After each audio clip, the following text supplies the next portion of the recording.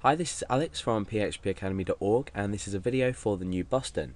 Now, in this, we've already looked at, or within PHP My Admin, we've already looked at creating things, deleting things, but I'm going to use PHP Admin to just demonstrate some simple SQL queries, just so we understand the basic concept of queries, how they work and how they retrieve values, and also how to structure them, because that's very important.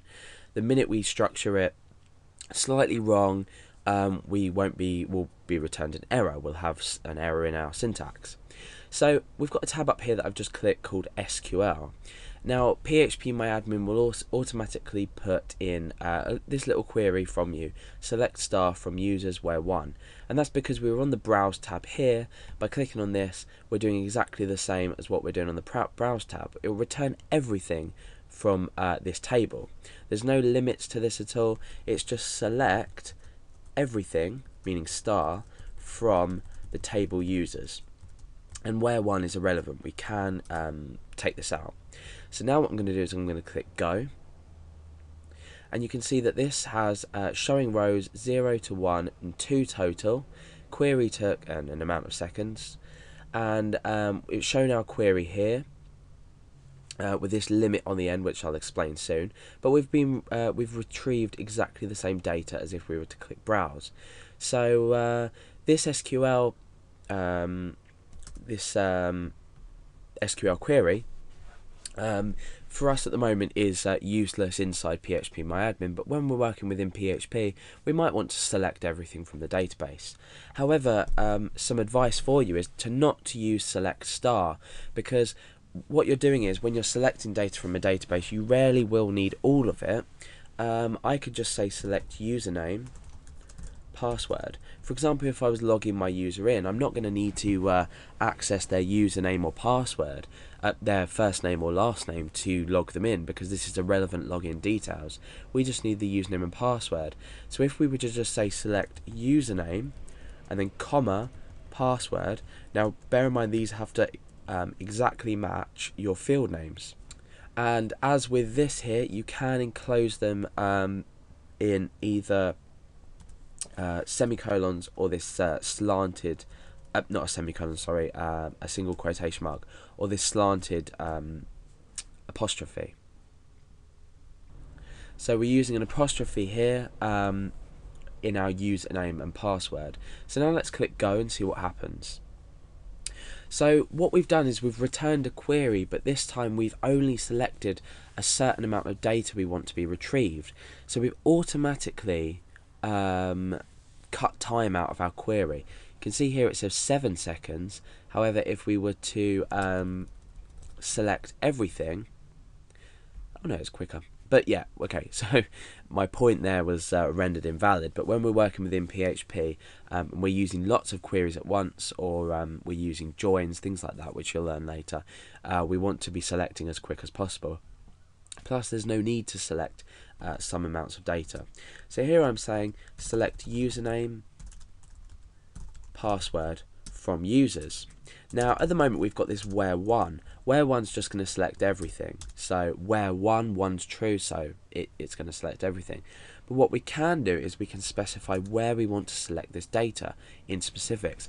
Now remember, we've got unique username fields, unique ID fields, sorry.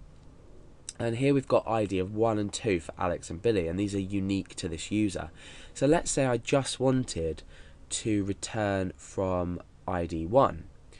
All I need to do is say where ID equals 1, and we can put that in there as well. So where ID equals 1, so this is going to select the username and password from the users table, which we're in, where the ID is equal to 1. And we're not using a double equals here, we're just using an equals, because there's no assignment of data using this equal sign. So in PHP we use a double equals, but in structured query language we use an equal sign. So let's click go and see what happens. Unknown column 1. Right, okay, so let's go back to edit this. ID equals, okay, right, okay, no problem. So let's go back to SQL and we'll start again. So we want to select, I'll tell you why that error occurred in a minute, username, password from users where ID equals 1 without our apostrophes.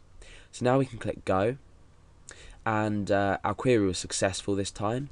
So you can see what we've done is we've only selected Alex and password. So we've selected the username and password where the ID is equal to 1. And if we look back here, you can see that the ID at 1 matches Alex's data. So it's quite simple to grab the data that you need. Okay, so let's return to SQL. This time what I want to do is I want to perform a query which is going to retrieve the username and or the first name and the surname, but with this time we're going to specify a username and a password. Now if the username and password don't match, we're not going to return this data.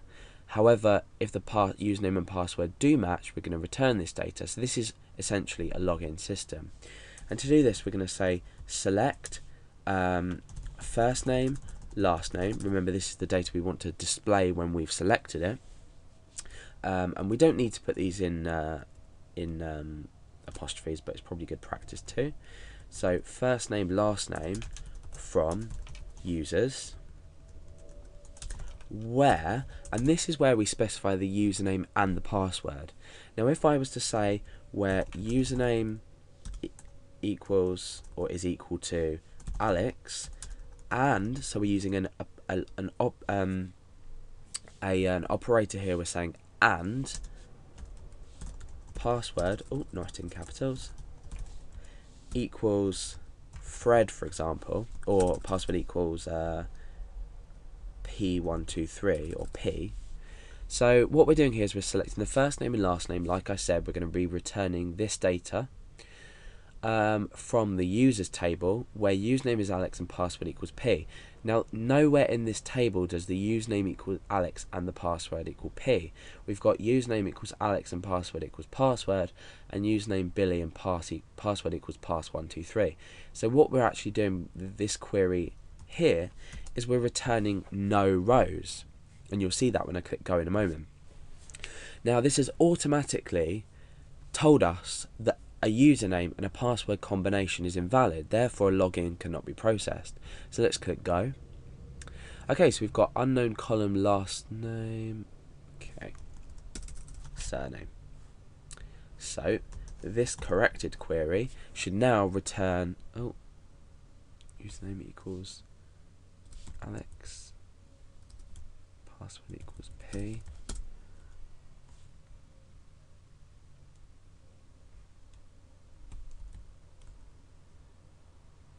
Okay, let's try put that in them. Click go. Okay, so my SQL. So I've used apostrophes for this and just single quotation marks for the actual data itself. So MySQL returned an empty result set, i.e. 0 rows. So this query here that we've selected, Alex is for the username and P for the password, has returned no data. Therefore, the username may exist, but the password might be wrong. So in general, we have a username and password combination error. So now what happens if we run the query with the correct data in? So you can see that my username is Alex here, my password is password. So let's run this and see what happens.